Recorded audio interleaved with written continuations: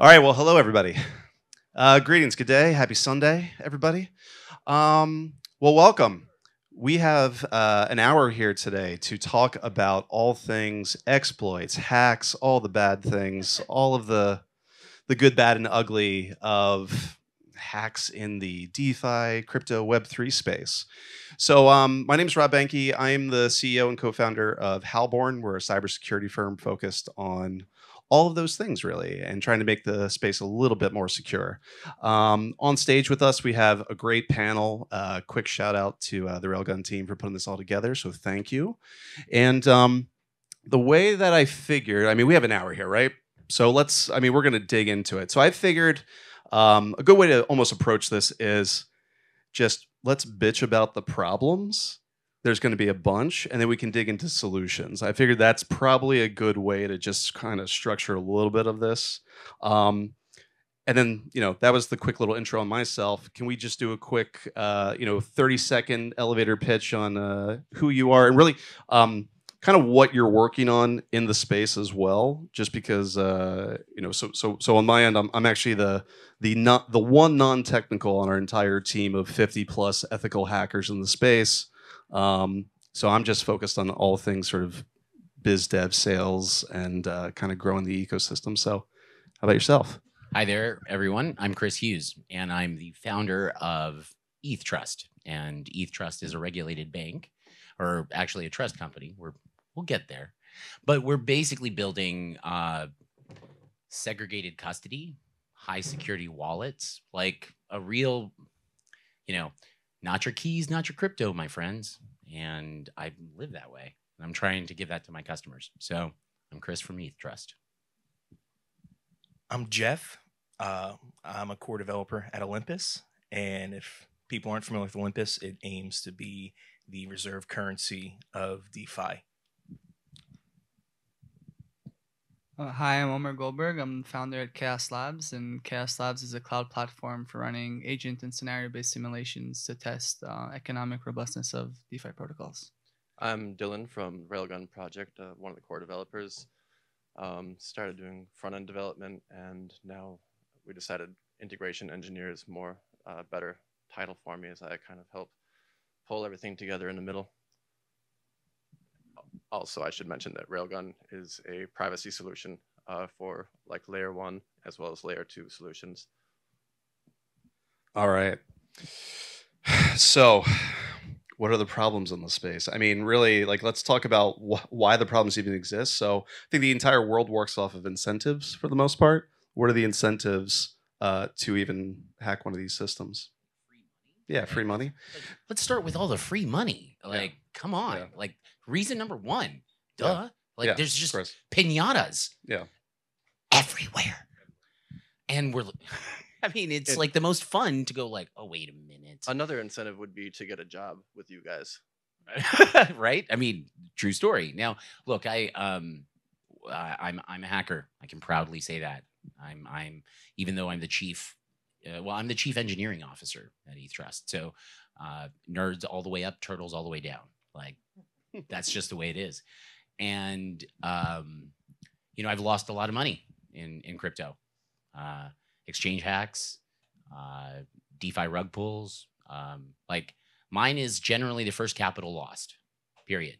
Because I don't want investor money lost. That's terrible. So I go I'm the guy that licks and is that electric? And you're like, oh yeah, definitely hot, too spicy.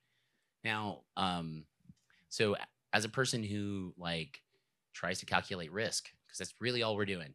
At the end of the day, hacking stuff, the other stuff is just risk calculation. How risky do you want to be?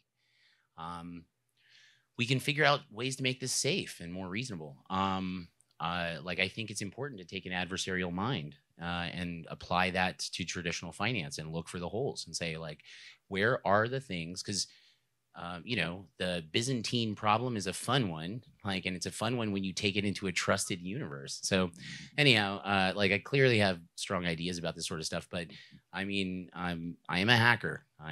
That is what I was actually famous for. So if you guys have an iPhone and the iPhone is not on AT&T, you have me and my fun team to thank for that. We were the early reverse engineers on saying, hey, let's open things up a little bit, you know? Now, that creates bad incentives because Apple's now paying AT&T for every iPhone shipped, whether or not it joins the network, and they're losing billions of dollars on the other side. So they want out of like the world is built on incentives, and the incentives are like changed by like weirdo hackers. So yeah, put your money where it needs to be. It's like the people that want to see the world burn too, right? So of course there's the financial aspect, and then there's of course the grandiosity of it as well. I mean, is it poly? Yeah, not polychain. Well, no, because it was a Poly network, right? And so they ended up supposedly giving this gentleman a job afterwards. So like, let's think about that. Like, you could have pantsed the network for $600 million. Okay, like, but we live in the world. Well, they knew who he was. Well, yes. That doesn't, drastically different incentives. Well, yes. okay, fair enough. They knew who you were. Okay, yeah, okay. That like. Going to jail seriously sucks, okay? No one wants that. Like, who here's like, yeah, orange. Totes. Yeah, no. Yeah. So yes. So when you have the identities, when you have skin in the game, when there's risk on the other side, like real risk of loss of freedom, like loss of your ability to enjoy the normal world around you, that will change a human's incentives and make them think slightly differently, right? But we don't have that teeth across these DeFi games just yet, where like when I ape into your LP pool, like, and you give me like magic beans, on the literal magic beans. I'm giving you magic beans that are more valuable than the magic beans you're giving me back based on future magic beans. Let's hope it works out. Well, so we're when you talk about incentives, it is obviously pretty clear, right? When people were hacking, all the different internet protocols in the 90s, I mean, it wasn't technically a form of money, right? And now you have money that you can hack into internet money, right? So the incentives are pretty clear why you would want to go either good cop, bad cop, or somewhere in the middle, right? So if you want to rob a bank, there's a lot of different ways you can do it. So how are people robbing banks right now? Well, I would imagine this whole group, everyone listening out there, you're either one of those people aping into the systems, or you're a developer, or any of the above. So there's a lot of tools out there. Flash loans are a big one, for example. Why don't we dig into flash loans? Does anyone have any? Yeah. I mean, so right, we're talking about hacking, right? And I mean, is it really a hack in the sense that a hack is a clever thing to do? Sure, but it's not. I mean, it's allowed technically, like you're playing within the rules. So that's what I have to say about that. Yeah, and I mean, we see flash loans, and essentially that's just the way to people associate. There's months ago where you couldn't go 1 week without hearing about some flash loan for tens of millions of dollars. And I mean, at the end of the day, it might be billions of dollars of funds, hundreds of millions of dollars of funds that they're borrowing in the single block. But, a whale could always just do that at the end of the day, and just, without lending. So is it that? I mean, at the end of the day, it really is pretty much a arbitrage opportunity that people are capitalizing on. And, it might be a vulnerability in the contract and, how the pool works. But I mean, morally, it's wrong. But legally, again, I mean, it's one of those things. I like to hear people think, legally, doing some sort of reentrancy or flash loan arbitrage of that large. What the panel will think about that. I'd love to hear your thoughts on this in particular. But I do have to say that if you are seeing reentrancy attacks at this day and age, like you really are like. Yeah. So look, like our firm does do smart contract audits, but we are end-to-end security. There is way more naughty business that can happen besides smart contract audits. So if you didn't get a smart contract audit, just to even check on that basic level of, are there potential reentrancy attacks? Okay, but like, all right, because apparently someone mentioned Grim right before we stepped on here. There was an incident very recently. I think yesterday, right? Cloudflare workers.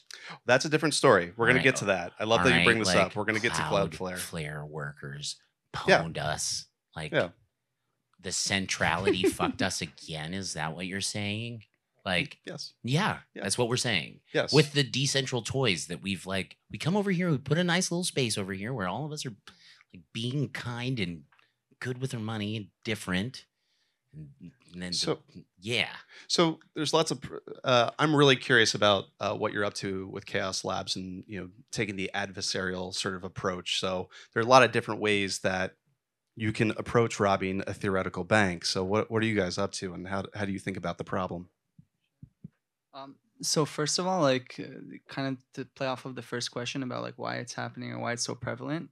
There's a lot of money, which makes it like a really nice target for anybody who's trying to kind of evaluate impact and where they should be focusing on. And then the other end of that is that it's new technology, it's new paradigms, distributed smart contracts.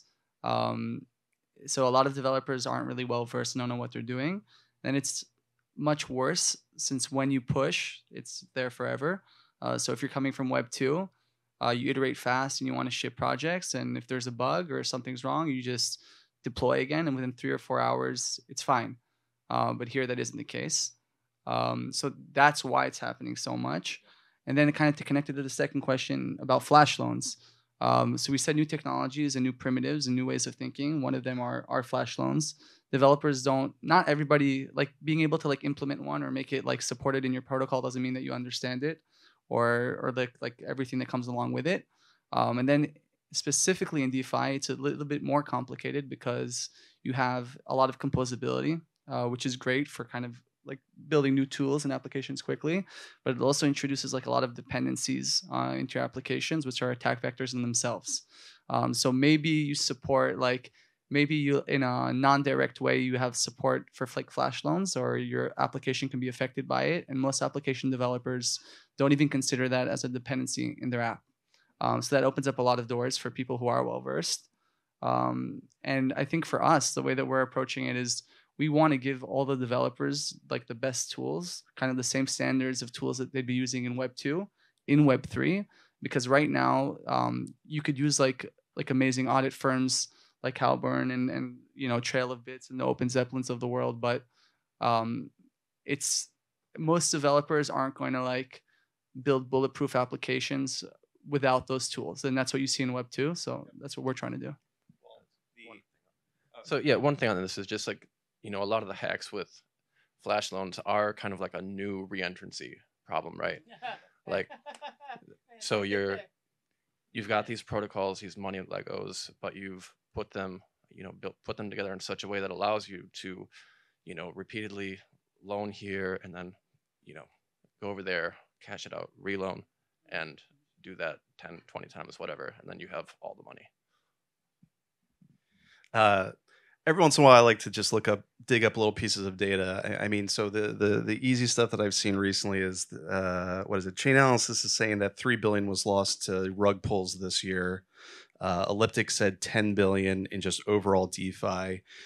To this particular topic that you were just talking about, the stat that I heard, now I have no idea how they measure this, but there is a stat out there that for every 13 lines of code, a developer has written a bug. All right. Okay, so I'm a Solidity dev, Okay, and so my numbers are worse than that, Yeah. sir. All right, Yeah, I'll be the first to admit it. Okay, this is why we have extra eyes. Because, are you kidding? Yep. Like, I'm sitting here just trying to design it optimistically. Like, come on now. And someone's like, I'd like to see you naked. Yeah. Always. Yeah. It's a terrible way to write your life. Stop Yeah. and think about that. You sit down and you're like, well, everyone hates me. Like everyone, like all of them, and my job is to like keep the little pile of nuts from getting raided, and then yeah. And then some DeFi fuck creates flash loans, and then you're like, I didn't even plan for that. Yep. Okay, like, are you kidding? I was sitting here just trying to do my money Legos, and someone goes like, have you seen a Duplo, bro? Because I got some. And you're like, how? Immediately with a flash borrow through this like liquid. And you're like, that's magic. Okay. And the market gets that much more efficient that quickly. Yep. Now, I'll tell you a fun story about okay, who here's lost money in crypto? I want to see a raise of hands. Like, I mean, not just by holding it. I mean, like literally just actually lost it because of something stupid. All right. Like it sucks, right? Like losing money sucks. It's like 100. Like it's like being too drunk and dropping the 20 or like it's terrible. But like seriously doing it, you know. But also doing it and not expecting it to happen. See, this is the other fucked part because some of us have lost money on exchanges. Some of us have lost money on rug pulls. Some of us have lost money on bad devs. Some yes. Some of us, yes, absolutely. Some of us, all of us. Anyway, but in that, the process is making the machine, like it's weird to say this, the sacrifice is making the machine better. Like it's weird because like we're all learning stuff. Well, it's all open source. It's all out there. And we're all right? going like, So oh, wow, that's a most of really it. cool way to get pantsed. Let's not get pants like that again. Let's lock those up like that. All right, that's nice. So, you know, innovation is breaking things, like really. And sometimes it's like being on the bad side of a trade. Like people on Wall Street don't give, like if you're on the bad side of Wall, yeah, it's like, sorry, like we'll drink together. But there's someone winning and someone losing, and that has to happen. You know, let's not forget that we're in a two-sided market. We're in finance. Well, Don't forget that. And to that point, so, you know, again, talking about sort of the problems that are existing out there. So most people, so I couldn't agree more with your assessment of you have proper Web 2 devs, you know, proper devs out there. And the philosophy is to build and ship fast. Get the MVP done in 4 weeks' time, in 8 weeks' time. And then a Web3 person's like, great, I just made this great MVP. Let me go talk to a smart contract auditing firm. Oh, you can't start until June. Shit. You know, so there is an inherent sort of supply and demand issue for sure. So, well, we're not going to dig into solutions just yet. There are definitely different things to do here. I will say that you brought up recently too this Cloudflare issue, right? So one of the more recent issues is that, of course, you have you know, people throwing a ton of money into like awesome projects like Badger DAO. We love Badger DAO, and then it's not even a smart contract issue. It's the fact that, you know, a messed up credential, like the skip loader, the thing that you load into it. Like okay, Yeah. so you want to explain the specifics okay, as so to we'll what go happened, into if the you know it? mechanics of the hack, of how the hack happened. Okay, because money was lost from human beings in a moderately kind of clever way. Very clever. Very clever. We'll just sit here and go like, that nerd is $50 million richer. 120. Oh, geez, killing it, bro, or gal, or however you choose to identify. Potentially nation state. Like shit, No. I'll go there. No, I like, will. really. I will. Like I'll hands down go there for sure. Come on now. Then money's big enough that it fucking matters. All right, like that's enough to go steal for sure. I'll tell you the last time I got robbed, crypto. But I'll go. Let's talk about this Cloudflare worker problem here for a second. All right. So all right, we live in kind of decentralized infrastructure. The smart contracts are living on virtual machines that are distributed on all kinds of other computers. You guys have your wallets, your MetaMasks, your things on your side. That's also very well decentralized. That's good. Yay, yay. So far, we're doing all right. Now, the interfaces, the tools that people use to interact with those things, like the stuff, you know. Can you believe we have not cryptographically signed the deposit into a contract yet? Like we've not, as crypto humans, gone that meta to say, you know what we should do? Like ensure that it's going into the correct place exactly where we expect it to. Like, can you imagine that? Like, this is how not we've thought of this yet. And I'm one of the developers making the shit. Like, real talk. I'm like, wow, that's probably a good idea. Like, people would get less fucked that way. Let's like, and that's literally what, like, yes, it's a great idea. We should figure out how to sign transactions into expected contracts so that, like, this is an idea, you know, for us to sit down and use cryptography, go meta with it, because that's what we're doing, like, properly, I would hope. But okay, so what ends up happening here? Some clever nation state. So back to Badger DAO. Okay. So, or maybe some clever nation state. Well, I didn't say that. A hacking team of elite humans go off and poison they go apply for developer keys. Okay, this is a weird bug. They apply for developer keys. Like, so there's a failure of OPSEC in here somewhere. Like, how else did they get into the API keys of the Badger DAO organization? Well, so there was a failure of OPSEC there, like, period. Some asshole drinking at a bar, like, got pwned by someone else, you know, like, let's talk about how it could have happened. Well, so possibly. So, because we're still talking about problems, right? So Badger DAO was clearly, like, at the end of the day, there was a front end issue. But a front end Cloudflare. issue with one of the core devs, one of Yeah. the core devs' machines got compromised in some sort of way, requested an API key, handed that API key off to someone else. This shit got exfiltrated somehow. Like, first of all, that is like Mission Impossible shit right there. Like, fucking Tom Cruise. Like, I'm at a coffee shop. Or inside job. inside job. Or Which I'm not stating whatsoever. But so one of the things we talked about. no one wants to say inside job. Yeah, but I will. But I mean, that's fine. We ought to, because Yeah. it's a reasonable thing to say out loud, right? Yeah. Because it's like, come on, let's talk about who's stealing the money. So it's an inside job by a nation. Or it was a nation state doing an inside job. I don't know. So because we're focusing on, like, the inherent problems of the ecosystem right now in hacks, the fact is that from a macro level, you know, luckily we've probably worked with over 150 projects. From a macro level, insider threats are always going to be one of the biggest issue in the entire industry. So just like, it's just an observation, especially when you talk with non-technical teams that are outsourcing development, especially. We see it time and time again. Badger DAO was not the first one to be hit with a front-end issue. One of my favorite, now this is completely ancillary, this is like completely open and public on Twitter, which is hilarious that you get this information from crypto Twitter. Sushi had an issue a couple months back where one of their front-end developers threw something malicious into a MISO contract. They end up withdrawing and taking all the money out of an NFT launch that happened. Again, come to find out that they actually know who the guy is. They know who this Anon developer is. And the story goes that the 3 or 4 sushi devs at that time actually ordered, no, they didn't cover it. They ordered Seamless and ordered miso soup to the guy's house and asked for the money back. This is completely public knowledge that's out there on crypto Twitter. Look at Joe's thing. And lo and behold, the 500 ETH that was stolen was automatically sent back. Very strange, right? So there's some clear problems here. I think it's about time we start talking about also solutions, because there's a couple things that we all can do.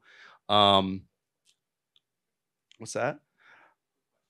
Hey, I'm down for a question. Sure. Yeah. My question is, if we're building this decentralized playground where we all get to, have fun and build tons of different apps, and we're only saying our only rule is code is law, what does it say that when we get caught with our pants down or we lose, we then go run to a teacher and say, hey, this guy is the one who took all of our money? Like, if we're saying the rules was, if it's allowed by the contract, it's cool. What's it say that we're then saying, hey, we're going to go to an authority and dox you or try to get you to send you to jail? So the question, more of a philosophical statement almost too, being code is law, or is it? And what does that mean when you, yeah, I mean, this is really a philosophical question that everyone has opinions to. If code is law, you have DeFi Lego blocks like flash loans that you could use on particular smart contracts. There was an issue, with a project called MonoX recently where someone used a flash loan, attack, or they just used the flash loan to do precisely what the code was said to do. And yeah, they were able to withdraw $30 million worth of value. And so is code law? Well, to the guy who just used that code, probably is law to him. To the people that just had all their money taken out of it, that's when it starts to get dicey. Devs do something. Devs do something? Yeah. Yeah. I mean, what's your opinion on this? Yeah. Well, I mean, I think that also. Do something. Yeah. I think that also comes to one of the headlines of DeFi exploits. Who's responsible? you know, Right. because I'll go back to the Grim, the auditing firm. You know, it said there is reentrancy, like that has been covered. So the fact Yep. that it actually wasn't covered is like, well, you know, you said it was covered, and at the end of the day, I mean, you know, it comes down to the devs. I mean, no matter how much you, you know, you review code, how many audits you get, you know, the fact that it is immutable, you know, that it's not going to, that you can't change it once it's out there. I mean, should at least give people a lot of hesitation before they actually do a code freeze. But so that code is law. I mean, is very, you know, controversial, you know, there, you know, I think people, you know, devs alike have, you know, their own opinions. I mean, I personally think, you know, it's open source like that. It's out there, you know, they're using the code as it was written. I mean, exploit, not necessarily a hack. I mean, like I said, it's like what I said earlier, you know, morally it's wrong. Legally is a completely different story. Yeah. I will say one very particular problem that also, you know, great question, by the way. Let's talk about a problem that not many people in my seat are usually going to talk about. Smart contract audits in general are public. So in the general sort of red team offensive security, cybersecurity world, penetration test reports never see the light of day. If you're doing, we work with major financial institutions, you know, all of those penetration test reports, they don't go anywhere. But meanwhile, it is a feature, not a bug, to release a smart contract audit report. Now, if I were a bad guy, one of the first things I would do is go look map. at. It is a It's map. a really good map. Yep. Like, do you know, like, because people are like, have you looked at this? Yep. This is the place where you should look deeper. And So- you're like, okay, maybe that's what I'm going to do. Yeah. I mean, Because look, people usually have an audit and they think that that is, of course, safe. But just like you're saying, it is a roadmap. I've been pantsed by my own smart contract. Okay, I'll tell you a fun story. All right, so I've gotten pantsed. It happens to the best of us. So I'm in Mexico, and I'm there for my anniversary. It's a really nice day. I'm in Mexico. I'm staying at this nice little snazzy place. This guy walks up. He's got a Binance hat. You don't see a lot of Binance hats in this universe, but like this guy, he's tall as fuck. He's got a Binance hat. All right. I'm mildly curious. Hey, buddy. So take it you're in the cryptos? He's like, oh, yeah. He's like, I am fucking raiding liquidity positions on Binance Smart Chain right now. And wait a minute. I said to myself, I just had my liquidity position raided on Binance. Like, is this the guy that just fucking pants me for 40 grand? And sure as shit and right as rain, he was. I shit you not. He's like, I'm like, all right, how did you do it? Was it like mempool? He's like, oh, nah, fuck, I got Filipino people looking at the publishing on the like, I kid you not, this guy's paying humans to read blockchain scout explorers to go out and personally find the arbitrage. Like on mispriced liquidity pools. Yep. And he completely rugs me like a beast. Like I'm talking like all my money's gone. I'm like, I'm going to buy you a drink because I'm a nice guy. I really He should have bought you a drink. Oh, no. Like, I didn't let him know that he rugged me like that okay. because, like, come on now. That would be like, I don't lose that kind of face. Just like, I'm like, all right, I'm going to sit here and listen to you and then figure out how you did it. Because I did the counter OPSEC on the other side. I wanted to figure out, like, how I got pantsed. Like, no shit. In this version of the game, you will literally pay the privilege, including the money lost, to go figure out how you lost the money. Like, I will. I'm that person.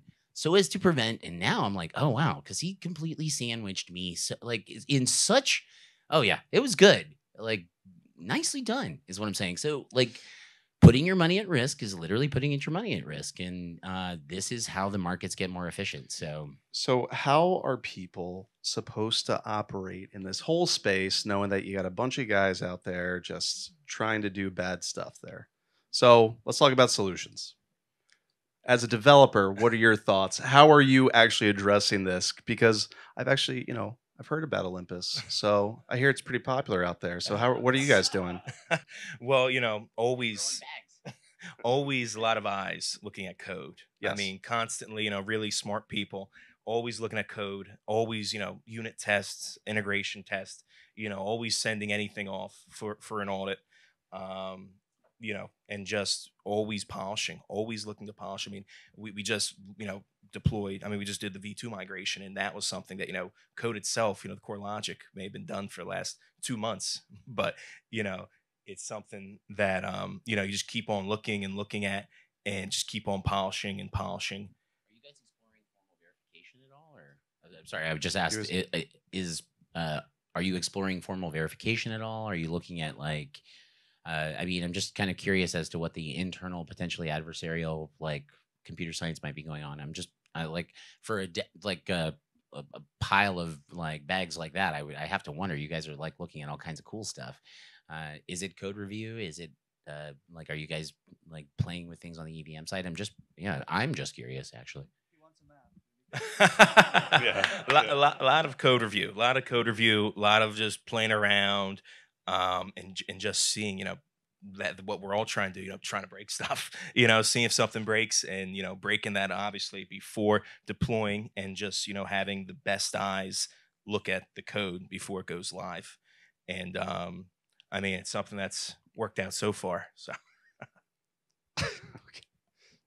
So for us, like we work with a lot of teams, and first of all, like security is tough just because of how asymmetric it is. You can have like a bunch of smart people looking at stuff, they catch 99%, and you're gonna get rugged from the 1%. So the more, the better. But I also think that the kind of, to what you were saying earlier about like kind of the pressure to ship or to iterate and do an MVP, that mindset kind of needs to change just because of the price of deploying, right? That's number one. And number two, it's like audits are really good, but also the developers need to kind of prioritize more the security of what they're building. So previous to ChaosLabs, the past like 4 or 5 years, I was at Facebook and Instagram, and we were building apps that also were like on lucrative surfaces. And like granted, we could like push hot fixes, so it wasn't as bad. But there was no, like if someone on my team came to me and like asked for someone external to kind of like do an audit, and they were finding like super critical bugs for stuff that they were architecting for like months, that would be an issue, right? Like, so I think we're not there yet in crypto, just because it's so new and so many of the developers don't have that experience. But I think moving forward, that's something that like we can look forward to, where developers know better like how to test their applications and have the use cases in mind before they even get started about where to get caught up. Yeah. There are many blockchains out there now. I will say that it is a good trend that things are moving towards Rust. There are a lot of security rationales as to why you do. What? Solana doesn't have a multi-sig. Well, that's a different story. Yeah, I mean, yeah. But well, there's like we're talking about security on a panel right now, and a top 5 coin doesn't have multi-signature. Well, these are all new. These are all very new still. I mean, I get it, but like we're not talking about unsolved problems here. We're talking about solved problems that are well solved and even have gotten pantsed on. Well, like, they're waiting for the ecosystem to build for itself. But see, this is like this is where Alex and I deeply agree. Like we're sitting here like vampiring each other when we should be like trying to just capture more human beings into the space. Look, like security's hard, and that much I do know. And I'm not like pitching one bags over another, but I'm like that's the point. Security is incredibly hard, and the humans that are clever enough to be able to write the multi-sig,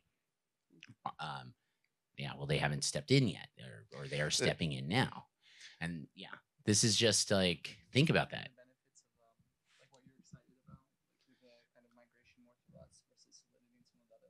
Yeah, absolutely. So, so first of all, I will say that while we're excited about Rust development happening, there is also this concept that is security through obscurity. Okay, so because Solana is very new, Terra is very new, Cosmwasm, it's all very new. There haven't been any massive impacting incidences yet. So, it just needs to, I will say that I am excited about a couple different solutions out there. So first of all, what can everyone do as a consumer or a business or as an org? A lot of different things out there. I will say that is definitely the first thing that I actually talk about is something you just brought up, which is changing that mentality and really trying to think out. It is shocking, but not how many kind of like cold emails that our firm will get for people that need audits yesterday because like, hey, the platform's ready and now we just need an audit. So now we're just talking to you. Foresight and planning ahead is necessary, but when the financial incentives to launch it tomorrow exist, that's when it's going to continue to be out of whack. So you will always have your own personal level of risk aping into a brand new system, right? So one of the things that isn't security related that I actually quite like, however, massive amount of caveats, are insurance protocols. So I do drastically appreciate the Nexus Mutuals of the world. We're going to get to you in a second, buddy. Nexus Mutuals of the world. I'm a advisor of a project called Fairside, which is going to provide comprehensive coverage for all things sort of in the ecosystem. I mean, what do we think about insurance protocols in general in, as a solution in general? Have you guys messed around with them? Yeah, Olympus actually has, was reaching out, so have talked to some people about that. And it's funny because, these insurance protocols, the ones who are going to be paying out if something happens, probably have more incentive to make sure that the code is well written and no bugs than the actual auditing firm may have, which is really interesting because, they'll be the ones who are paying it out. So that's something that's also pretty funny. Yeah, I mean, there's all sorts of people who want these things to remain safe, right? All the stakeholders. I mean, like, obviously. think about this: taking a small percentage of the yield and redirecting it into covers, like, right? Like, this is a reasonable behavior. Like, it's actually not too bad. Massive shout outs. Like, I don't know if you guys have heard of Atomica, but there are other humans that are getting into this space that are thinking about it very cleverly. And coverage, we're in the space where like finance is evolving. So we have the asset first. We now have the lend. We're now getting to the insurance. That's like a normal ecosystem boots up and goes live. This is the gestational, steps that it goes through. And so insurance is the next really big, exciting space in this space. I believe in intelligent coverage and protocol coverage. It's really brilliant, good stuff. Yeah, and this is outside of even the smart contract risk. We're not talking about so much about that. Let's just assume everyone's going to be good actors and we can assure that people aren't going to welch on a bet. Moving that aside, you're like, okay, what happens when the technology, what happens when things go like nightmare fuel? And this is a reasonable way to address that, I think. A question more for you. So I completely understand and agree why any auditing firm wouldn't want to pay out in the terms of like a hack just because of the things that we said before. Like, it's so asymmetric, right? And also some of the stuff is not in your control. And it was really interesting to see the recent compound proposal, where I think it was Trail of Bits, Open Zeppelin, and another one I forgot, but it was one of the things that came up, where it was 4 for basically a retainer and looking at all of the proposals that were coming up, and another 4 if there were no major hacks, and kind of within the thread people were talking about that.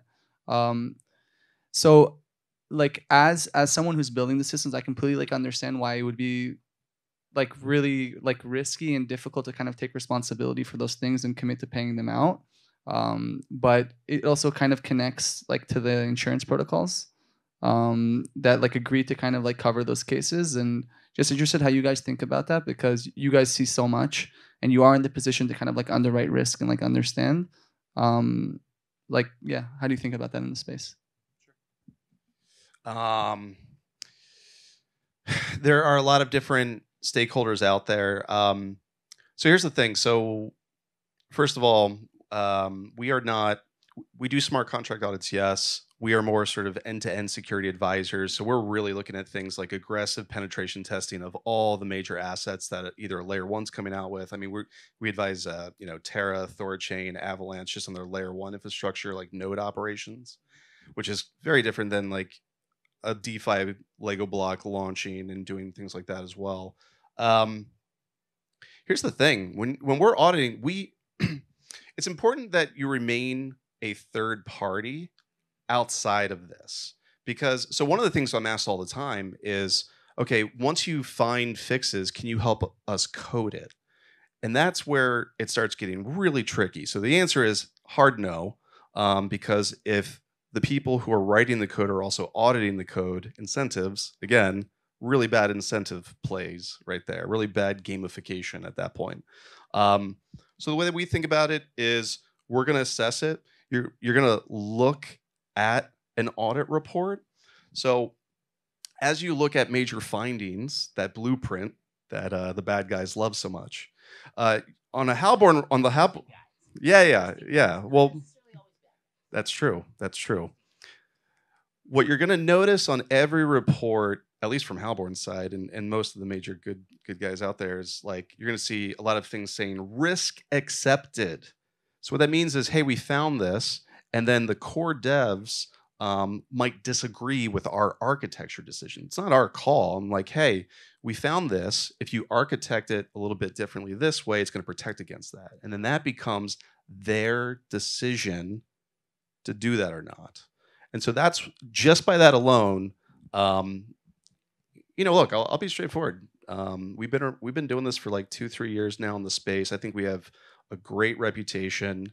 And we used to say that we never were on the wrecked list, and then it recently happened. Oh, and stop it really it. and look, literally on the audit report, it says risk accepted. No this shit. This is the thing that we found on the report. Hey world, this was found. And so it's because of this that we take this exact approach, just to answer your question. Like in our line of work as like smart contract auditors and so on, it is so much more important that we're saying no to most things. It's like, here's what we're saying yes to. It's this scope, and we're saying no to the rest, so that it allows that sort of that risk migration to kind of happen. So I hope that addresses some of that. Yeah. So Yeah. the last smart contract like fun recognition I'd gotten before the last one, because there's plenty of them. An audit team. So the nice humans at Cello, I trade on Cello. I was one of their accelerated companies. So like total disclosure. I didn't take any money from them, but total disclosure. Nevertheless, believe in the chain. Bought some of the bags, like literally just holding it like a normal ape. So they're going to build some really awesome cross-chain liquidity bridge between the EVMs. So it's like, okay, that's great. And they get some really cool heavies involved in the project, like Ethereum heavies that I know and respect. So I'm like, oh, this is all even better. Like, this is looking good. The audit comes back on the bridge code, and one of the things that was addressed in the audit was some timer for like the bridge could be put into recovery mode if something bad was discovered, so as to then in turn like exit the money from the bridge contract. Anyway, so that was in the audit. They agreed to fix it, but that isn't what got deployed. Like, that's not the story we're in. Okay. It gets messier because it becomes a Twitter drama in and of itself, of which I take no sides and don't really care to even get into it. But nevertheless, the bridge got put into recovery mode by some key. And now all of the money is technically at risk, so someone can just go ahead and raid it whenever they want, whoever turned it on. Now, I personally have bags. Company has bags. Like, so we're like, shit, de-risk. Like, that's like red bells in our place. Move all the money across. Now, what's really interesting in this space is like, I audited that code personally. Okay. Like, I'm good at this. And what ended up happening was it got deployed with a EOA, an externally owned account. Like, not a multi-sig did not control the bridge. That's what happened. Yeesh. It's like literal the most fucking nightmare fuel it gets. Yeesh. There's very few ways to like bone that one up that good. And like, so we were all wrecked technically from the start. Like, that's what that was. So I mean, even those of us who like approve procedure, look at launch scripts, look at build scripts, work with the core protocol, know the core engineers, know the thing. Like one of the deployment steps gets missed somewhere in the process, and then still the risk is there. And so even amongst the triumvirate or group of them, like some of the very best in this game, like boom, like could be boom, but like fortunately no boom, but like because these are reasonable people. Yeah. Like that's it. So, so let's talk about things that the audience can do to kind of help out in this situation. Actually, before we get into that, you had a question. You were patient. Go ahead, throw it out.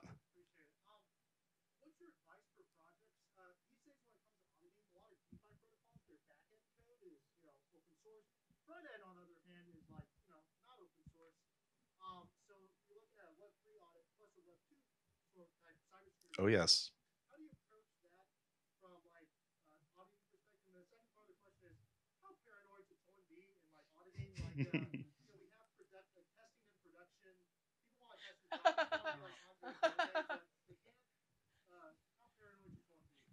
All right. So, how paranoid should someone be? Don't ever put any money into anything that you can't afford to lose, right?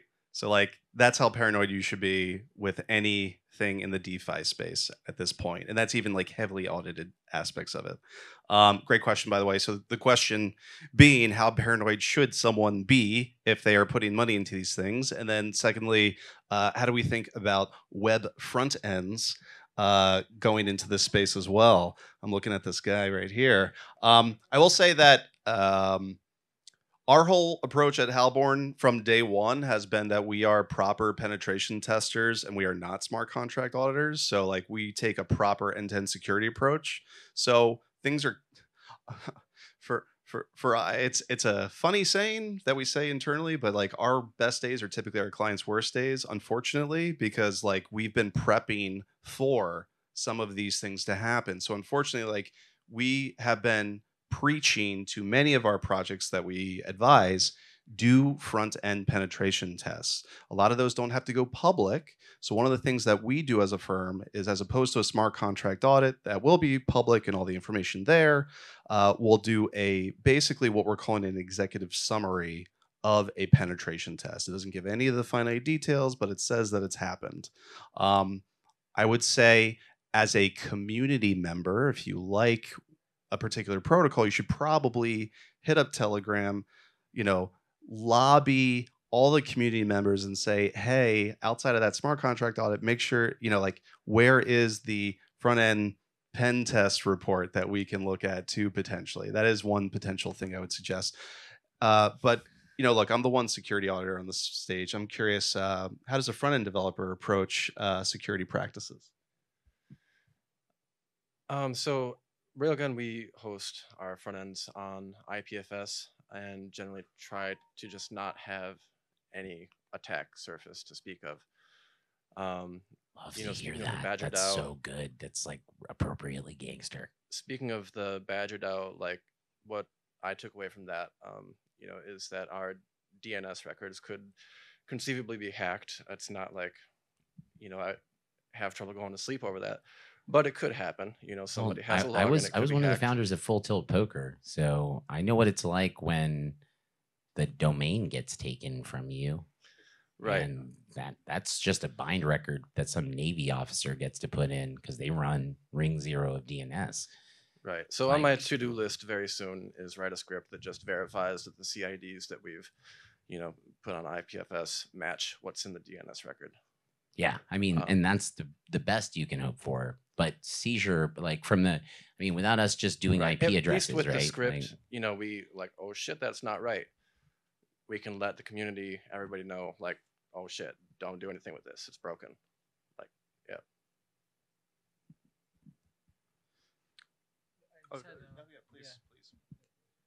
Just like super interested in like the patterns and kind of that are emerging here, like in security, because we need new ones, right? Because things are different.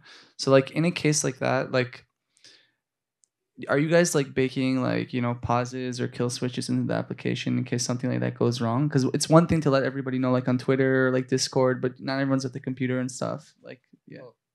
Right. So in that case, I would presume that the transactions are no longer going to our contract, right? The website has been replaced to use another contract, which is just taking the funds directly, right? Rather than doing something more convoluted with the contract.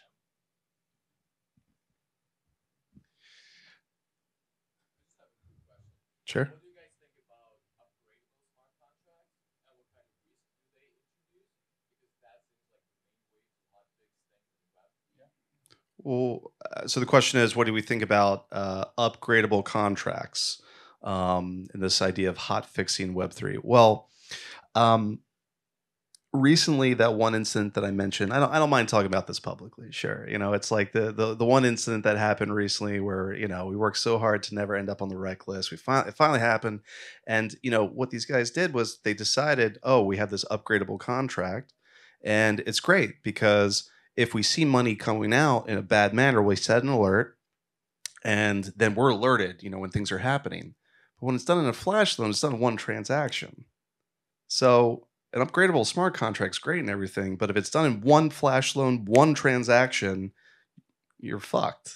So that's, it's great in the sense that you can upgrade if you see something and it happens. But that is unfortunately this idea of testing in prod, LOL, testing in production.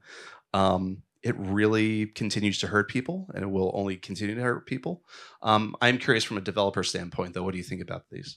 Well, I would just add that, you're upgrading the contract. Has the new code actually been audited as much as the first one was? Probably not. Like from a marketing perspective, when you're launching, you're like, okay, yeah, we got to have this audit, and that'll give everybody confidence.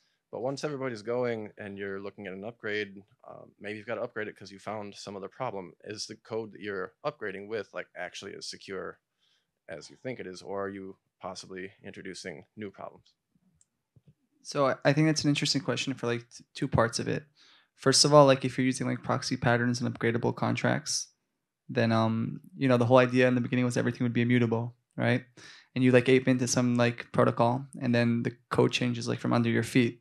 So it's not always malicious, like in terms of like the developer perspective, like you want to have the flexibility and you want to not have to migrate funds and all that stuff, but there's a delicate balance to strike there. Yeah.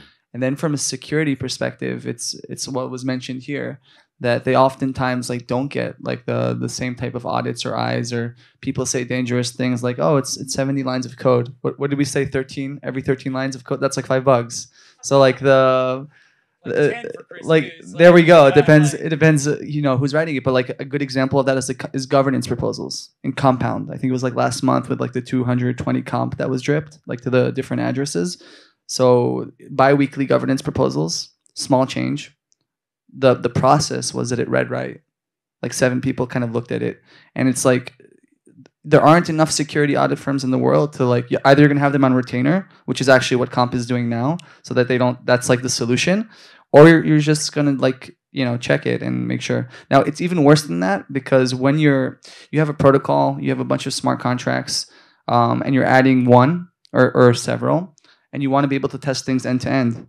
It's actually really hard to do it like on a fork. You need to have a lot of like internal infrastructure and setup in order to do it accurately.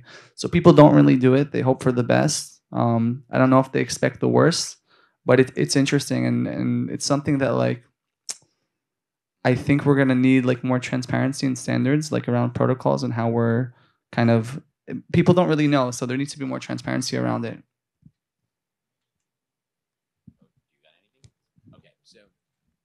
Upgradable contracts are terrible things. All right. I'm just gonna say that because it's like I'm just going to be that human who has to be a little contrarian and say that like, or maybe not contrarian. And we make the joke that the Uniswap gang tests in public, but they test in public because they don't upgrade the contracts, and the contracts don't get rug pulled. You see, like that's a feature, not a bug. Yep. Now that takes some serious like coding stones to get out there and go like, I'm just gonna push this into production and just hope it all works out. But that's the bet we're making. And I mean, I think it's a really important one for us to say that like, when you in traditional finance, if you go out there and make a bad deal, you get wrecked. That's just what happens. And so that's no different than what we're doing right now. We're just making it faster, and including everyone else.